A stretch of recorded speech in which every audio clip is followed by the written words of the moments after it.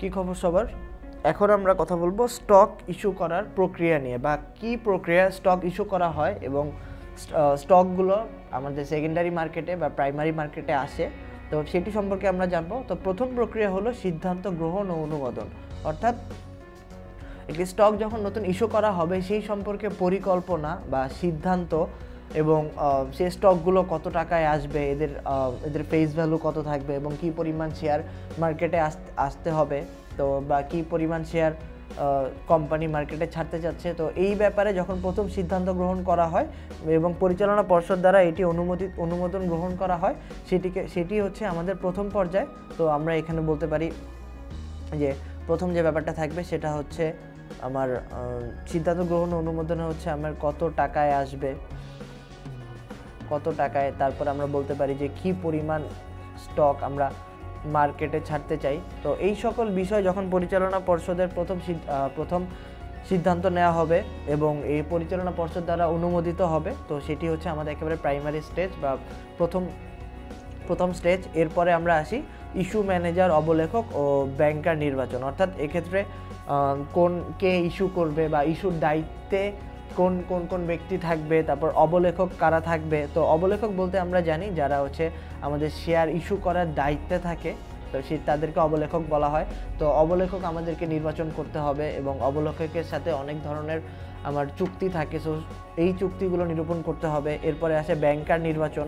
ব্যাংকার বলতে বোঝাচ্ছে আমার যেই ব্যাংকের সাথে আমার শেয়ার ইস্যুর লেনদেনগুলো হবে, বা যারা শেয়ার ক্রয় করবে তারা কোন ব্যাংকের মাধ্যমে অর্থ প্রদান করবে, বা সেই অর্থগুলো কোন ব্যাংকের সাথে আমার লেনদেন হবে, তো সেগুলো একটি নির্দিষ্ট ব্যাংক আমাকে ঠিক করতে হবে। তো শেয়ার ইস্যুর পূর্বেই এই ধরনের অবলেখক এবং ব্যাংকার নির্বাচন করে রাখা হয়, এবং এই ব্যাংকার এই সকল নির্বাচন হয়ে যাওয়ার পর এরপর হচ্ছে বিএসইসি এর অনুমোদন নিতে হয়। বিএসইসি আমরা জানি এটা হচ্ছে Bangladesh securities and exchange commission.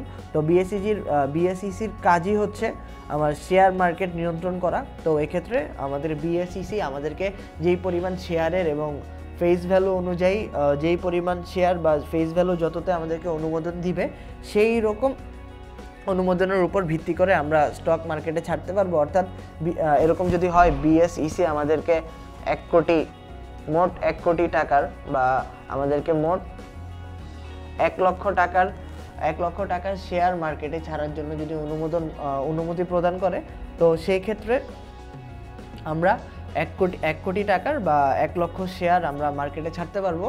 তো এই কারণে বলা হচ্ছে বিএসইসির অনুমতি আমাদেরকে সংগ্রহ করতে হবে। বিএসইসি যখন আমাদেরকে অনুমতি প্রদান করবে, এরপরে আমাদেরকে বিএসইসির অনুমোদন অনুযায়ী আমরা বিবরণীপত্র প্রকাশ করব। অর্থাৎ এরকম যদি হয় যে 1 লক্ষ শেয়ার ক্রয়ের জন্য আমরা অনুমোদন পেয়েছি, তো 1 লক্ষ শেয়ার যদি আমরা 1 লক্ষ শেয়ারই মার্কেটে ছাড়তে চাই, তাহলে মানুষজন যেন আমাদের শেয়ার ক্রয় করে, এই জন্য আমাদের প্রথম আইপিও বা ইনিশিয়াল পাবলিক অফারিং যেটাকে বলা হচ্ছে, আইপিওর জন্য আমরা মানুষজনদের কাছে যেতে হবে, বা মানুষজনদের নিকট আমাদের বিনিয়োগকারীর উদ্দেশ্যে মার্কেটে আমরা শেয়ার ছাড়বো। তো যারা আমাদের শেয়ার কিনতে আগ্রহী হবে তাদেরকে আমাদের শেয়ার প্রদান করব। তো অবলেখক এবং ব্যাংকার নির্বাচনের পর যখন আমরা বিএসইসির অনুমোদিত হব বা অনুমতি আমরা পাবো, আমি খুবই দুঃখিত, এখানে অনুমতি হবে।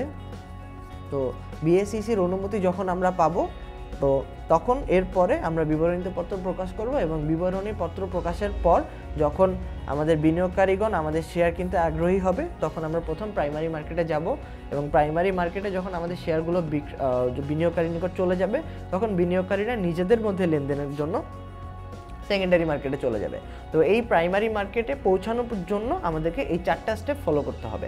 তো আমরা যদি আবারও দেখি, প্রথম স্টেপ হলো সিদ্ধান্ত গ্রহণ ও অনুমোদন, এরপরে রয়েছে ইস্যু ম্যানেজার, অবলেখক ও ব্যাংকার নির্বাচন, এরপরে রয়েছে বিএসইসি এর অনুমতি সংগ্রহ, এবং সবশেষে বিবরণীপত্র প্রকাশ।